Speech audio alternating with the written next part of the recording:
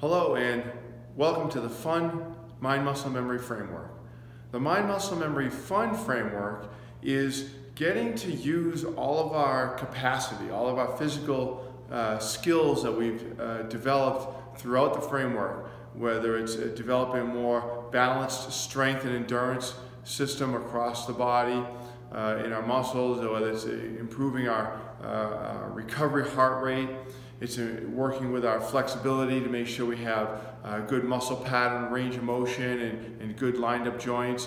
And it's putting all those things and putting them into practice, okay? Putting them into doing something that we really enjoy. And this would be anything, as you can see, from maybe tennis to hiking to bicycle riding, playing a game of softball or baseball. Any of these different components where we're doing some physical activities, indoors or outdoors, where it's going to last anywhere from 60 plus minutes, maybe 60, 90 minutes, maybe even 2 hours. And we want to be able to have a sustained, proper pattern to our muscles, and really the best aerobic recovery heart rate in between that time.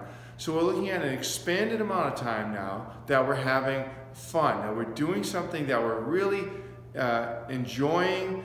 It's physical activity, and of course, what is it doing? It's using more energy. It's burning more calories out of our body.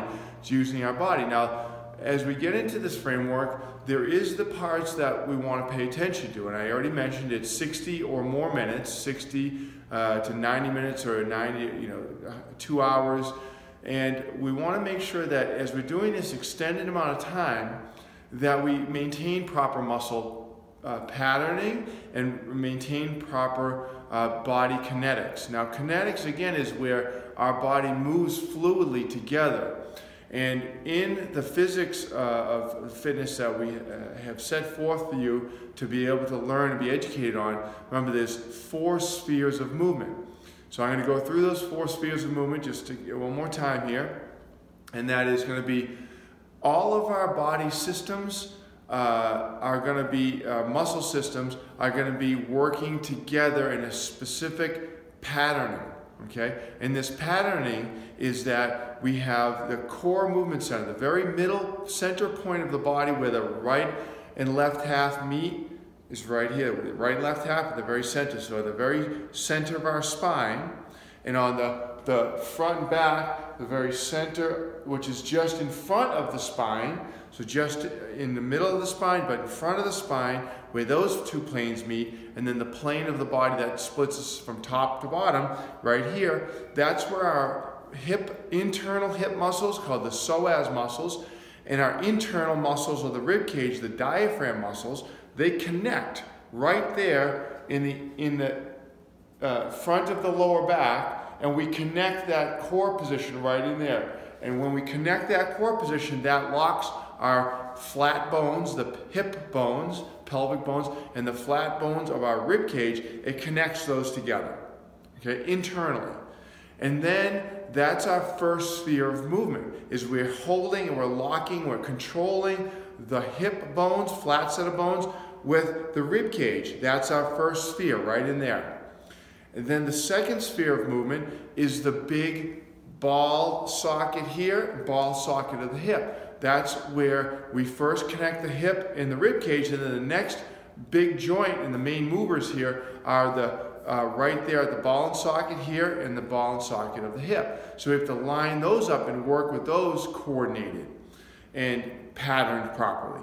Then the third sphere is the hinge joint of the elbow here, right? And the hinge joint of the knee. So the knee and the elbows, they hinge together when we're playing and we're moving, we're doing our activities. The fourth sphere is the multifaceted wrist and the ankle. So those are very important to keep in alignment, and those have a lot of fine detail to them to keep either our arch support position or our wrist alignment, so that we're doing everything properly, whether we're hitting something or we're moving on the ground for an extended period of time. We want to be able to have ourselves maintain the proper kinetics to move. Okay? And that kinetics is how they all work together and how we control how they work together, I should say. Because mind-muscle memory is that we've developed more fine motor skills so that we can coordinate all those different movements of the body for an extended period of time without joint discomfort, without stress in our neck, without stress on our arches, without straining our elbows. We're kinetically moving our body in the outward from the center, and then of course even back inward into the middle of our body, because if we grab something, we're going to pull in, we're going to pull into the middle of our body as well. So it's like reverberating in and out of the center of our body through those spheres, and we want to have them all patterned and working the best they can do. So get out there and dance for 60 to 90 minutes, dancing, tennis, hiking, go play baseball or softball, you know, all these different activities. Go ice skating, play hockey. All these activities are fun. We need our body conditioned and in control with fine motor skills to do all those for that time frame. So, over 60 minutes, keep it so that you're not at a high heart rate doing it the whole time. If you're doing intervals, you want to be able to make sure you're recovering the whole time, and that you keep the 4 spheres of movement in connection and in connective kinetics to make sure that they're working fluidly during the whole time. And have fun. Enjoy. I want to see a smiling face. I'd like to hear about how much activity you're able to do now, how much more fun you're having with it, and keep up that as you go throughout your whole life. Okay? Not just for a weekend here, a weekend there, but always, all the time. All right?